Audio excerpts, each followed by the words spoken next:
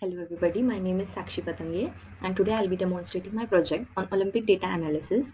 Olympic data analysis is a Streamlit web application that is used to analyze the data of the Olympics since its starting, that is 1896. So here we are using the 120 years of Olympic history, that is the data sets that we'll be using here are athleteevents.csv and nocregions.csv. I have taken these data sets from the Kaggle website. I'll show it afterwards. Next, the libraries that have been used are Streamlit, Pandas, Plotly, Matplotlib, and Seaborn. Streamlit is basically used as it is an open source library and it enables developers to build attractive user interface in no time. It is very useful for those who don't have so much knowledge in the front end development in HTML, CSS, JavaScript, etc. So this is an option for those people. Pandas is basically used for all the pre-processing tasks that we do on the datasets.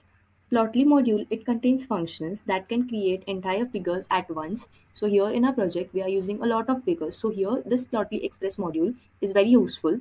Matplotlib is a visualization library and it enables to generate visualizations like charts, plots, graphs, etc.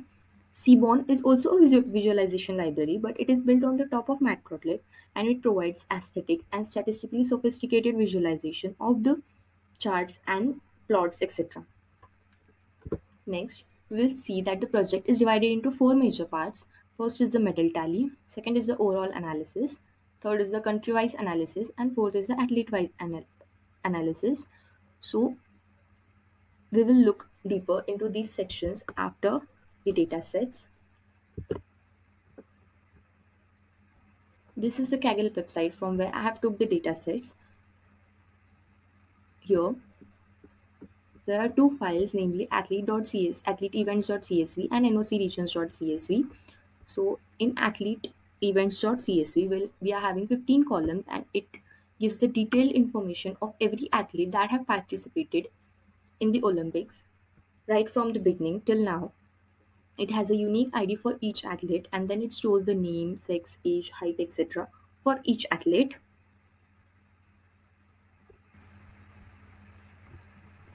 Next dataset here is the nocregions.csv and it has only 3 columns. It stores majorly the regions data about the athletes and other things. So next we will look after the source code of the project, and this is the code of our project. So the main file here is the app.py file. So in this I have imported all the libraries and the datasets.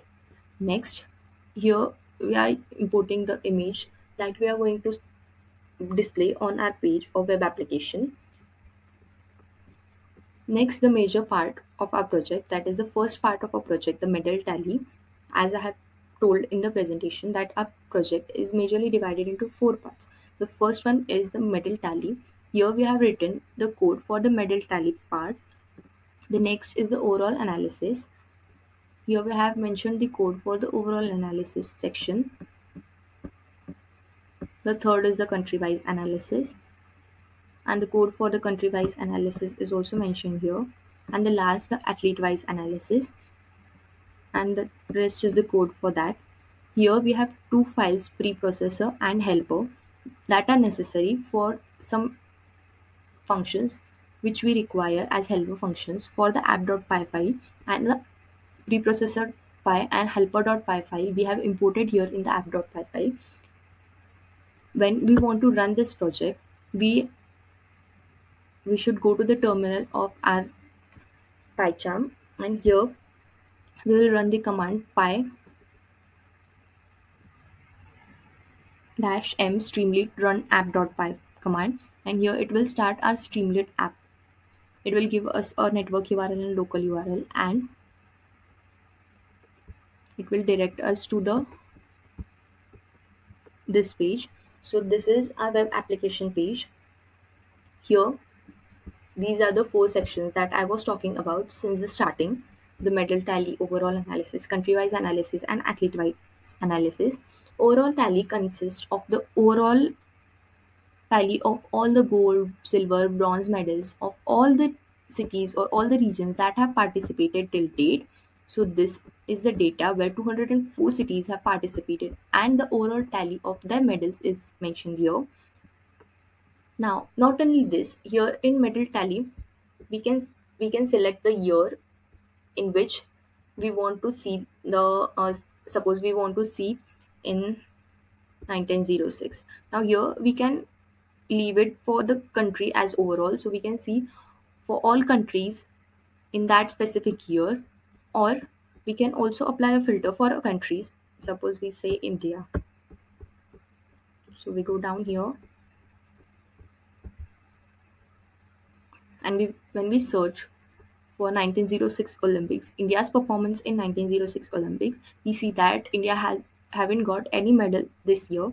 So we'll look for some other year, suppose 2012. So in 2012, India has got total 6 medals, out of which 2 are silver and 4 are bronze. So this is the medal tally for selecting for a specific selected country in a specific selected year, or we can see the overall analysis also, overall tally for the medals also. The next is the overall analysis. The next overall analysis gives us a calculative average of total editions that have took place till now, total cities that have hosted till now, that means total cities who have hosted the Olympics till now, the number of sports, number of events, number of participating nations, and number of participating athletes also. Now here I have represented this participating nations over years in a form of a graph where we can see the year and the regions. Next, the events that have took over these years means the number of events that have been taking place over so many years. This graph represents that. Next is the athletes data over years. Here is the number of events over time, that is every sport. Like we see here down, the years are mentioned, and on the left hand side the sports are mentioned. So suppose for wrestling, we can see that in each year how many events took place for the particular sport. So here for wrestling, we can see that in 1896 only one event took place, whereas in 1904 7 events have took place. Next is the most successful athletes data. Here we can see for overall successful athletes, or for overall sports, or we can also apply a filter for the specific sport. Like for athletics, we can see most successful athletes in athletics.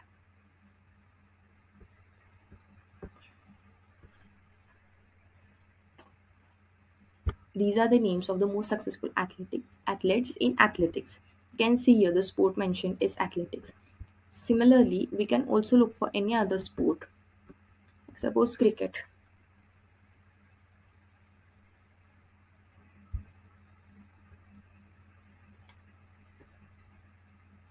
And here are the names of the cricketers or the most successful athletes who play cricket.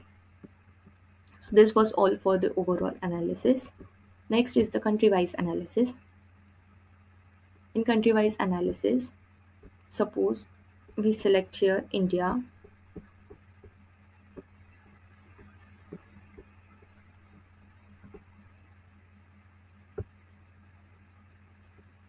The first graph gives us the medal tally over the years for India, like in 1920, 1940, the medal tally and how the graph changes according to the years.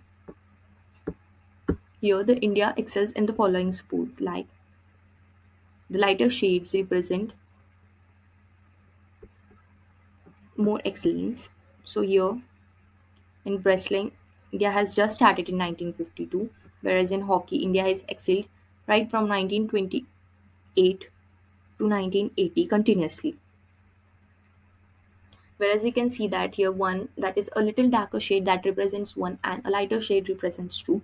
So this is a heat map, and the heat map exactly represents the this thing that it goes from darker shades to lighter shades. That means darker shades represent a little less values than the lighter shades. Lighter shades represent higher values. Here we can see the top 10 athletes of India. We can also see this country wise analysis for any other country, like suppose we say for China.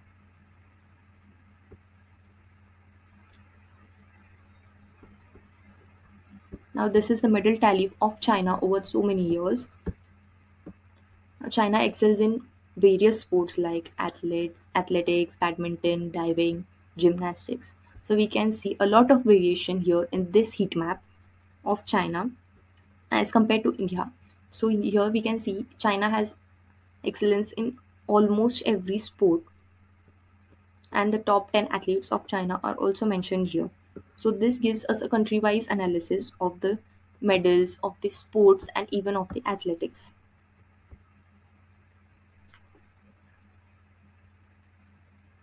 Next, we will see the athlete-wise analysis. Now here in athlete-wise analysis, what it majorly shows is distribution of age. Like now we can see the x-axis represents the age, and here it shows that bronze medals or the bronze medalists are mostly from this age. We can see here the bronze medal. Maximum peak age is 22. Like most of the bronze medalists are from this age. So we can see this type of line for silver, gold, and bronze medalists. So we can analyze that which age group people get most of the gold medals, the silver medals, and the bronze medals. The overall age average is also mentioned here. Same here for the distribution of age with respect to sport. Now, this is only for the gold medalist, and here we are not only looking for the age, but also we are looking for each sport. So, like for fencing, for shooting, here every color has a different attribute or a different sport, and when we hover over this, we can also see the sports name, and we can see that which sport, which age group people have received the maximum gold medals. So here in rhythmic gym, we can see the people between the age group 15 to 20 has received the most gold medals, and the same is applied for the other sports group also. Also here we can see a height versus weight graph, and in this, blue represents no medal. Here golden color represents gold, green color represents bronze, and red color represents silver medal.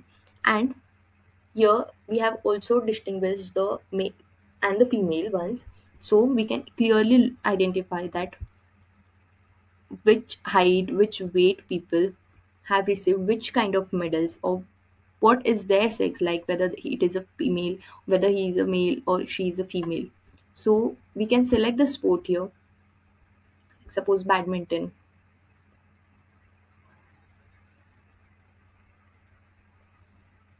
And now we get a different graph. So this graph represents that now cross is for female. So we can see here the population of female candidates is more, female athletes is more. So from this we can have an overall tally of which sex people receive which kind of medal in which height or weight. Next is the women versus men participation over the years, and here we can see the blue line which represents the male participation and the orange line which represents the female participation over years, and it gives us a clear idea of their participation in the Olympic Games.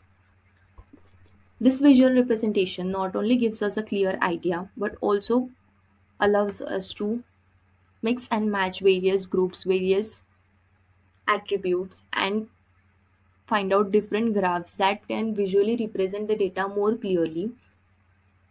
We can get this Olympics data on internet in tabular forms, but we don't get this data in this format like in graphs, in heat maps, etc.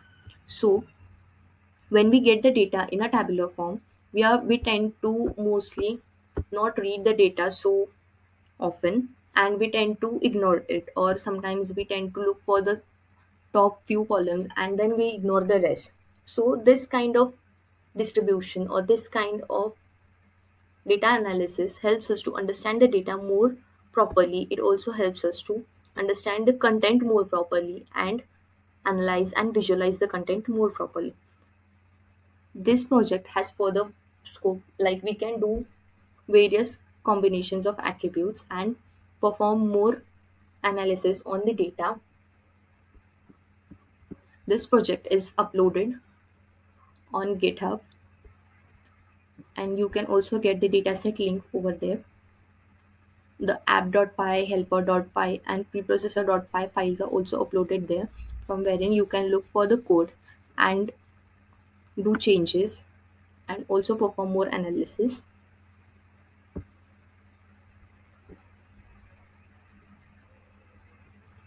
I hope I have been able to explain you my project well. Thank you.